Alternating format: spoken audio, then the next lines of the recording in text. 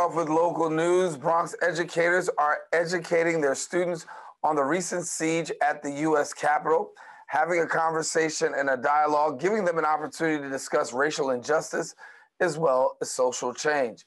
Our BronxNet reporter Cody on UK brings us the details on this particular story. We believe that these events, particularly with the pandemic, are just compiling and putting more pressure on our young people in a really unprecedented time. Chaos ensued in Washington, D.C. on January 6th as insurrectionists and supporters of President Donald Trump stormed Capitol Hill, which led to 5 dead and dozens injured. Educators across the nation are faced with the responsibility of addressing the domestic terrorist attack with their students. Like many Americans and those across the world watching the events unfold on TV and social media, students grapple in questions, fears, and concerns. While horrific, many educators like Camwa Gordon, principal of Walkabout Bronx High School, vow to take this situation as an opportunity to confront injustice, social change, and the imagery of the Capitol Hill siege with students. We viewed a Washington Post video, which is a bit of a montage of various videos from the events. And then students utilized the Padlet platform to respond to the video. And as you can imagine, students were still in shock. You know, they responded in anger and in sadness for our country. We also had students engage in a meditation activity during advisory. Analyzing the past and current year, white supremacy lingers as a presence that is embedded in the DNA of America.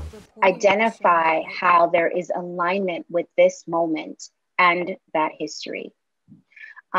Because let us not forget, this event was simply a microcosm of a much broader picture of racism and oppression in America. Honoring Martin Luther King Jr. Day this month, many activists like him leave us a legacy to follow. To, one, help our young people become more critically conscious, and 2, instill a level of activism in them. Bernice King, daughter of the late Martin Luther King Jr., tweets a lasting reminder. This is not abnormal. As my father said, this nation was born in genocide. We have yet to earnestly address America's violent roots, its white supremacy, or its racism. With urgency, we must. If we do not, violence in many forms will persist, no matter who is in office.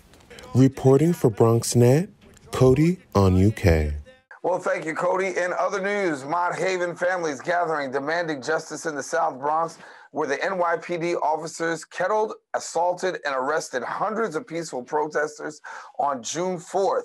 Our BronxNet reporter Sanji Lopez brings us the details of this story. On June 4th, BronxNet reported what began as a nonviolent protest and march in the South Bronx and ended in violent mass arrests. This was the scene on 136th Street and Brook Avenue in the Bronx on that evening. Recently, Mott Haven families organized a rally on the same corner, demanding justice for June 4th. They never thought that anyone would really care. They thought we could just come in here and do whatever we want. You know why? Because, you know, it's black and brown people, really. We do this all day, every day, anyway. Well, they're wrong. Attorney General Letitia James filed a lawsuit against the NYPD to, quote, end the pervasive use of excessive force and false arrests by the New York City Police Department against New Yorkers in suppressing overwhelmingly peaceful protests. The lawsuit mentions the June 4th events here in the Bronx and sources information from an extensive report by Human Rights Watch. Our Human Rights Watch report found that the NYPD carried out a planned assault on a group of peaceful protesters that was unjustified and unprovoked. These people were exercising their First Amendment rights, and they were ironically protesting police brutality that has been going on in this community for decades. Among their demands for accountability, Mott Haven families and supporters, including Assemblymember Amanda Septimo, called on other local representatives and the rest of the community to stand beside them. So one of the things that I'm here to do today is call on the community to ask our council members to call a hearing on what happened on June 4th so we can get answers on everything from the planning to the use of force to the lack of restraint that happened on June 4th. And so that's one way, but another way is making sure that we ask the 40th precinct themselves to meet with the community, talk about the things that went wrong so that we can all learn from this experience and make sure that it just doesn't happen anymore, because we just can't live in a city where we allow abuse to happen to communities of color and look the other way. Attendees marched from 136th Street to the 40th Precinct, where Mott Haven families have gathered every Sunday morning since June. Organizers handed an officer a letter on behalf of the community. One of their hopes is to finally open a dialogue about what truly transpired on June 4th. Really, it's just outlining that we want these demands, that we really want to know who are the people who are involved in the planning of this. We want to know who the officers were who conducted themselves in executing this brutalization during that time. We want to know what the local politicians had to say about it. And then also, we really do want to defund the police. You can read that letter by searching at Mott Haven Families on social media. For now, the families say they'll continue gathering and holding peaceful protests every Sunday morning at the 40th Precinct. Reporting for BronxNet, Sanji Lopez.